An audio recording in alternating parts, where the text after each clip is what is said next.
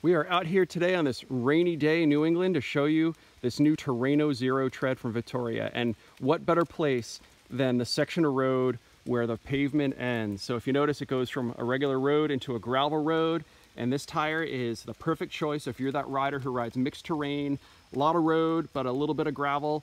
This tire has a Corsa inspired center tread, primarily like a semi-slick with trademark Corsa grooves.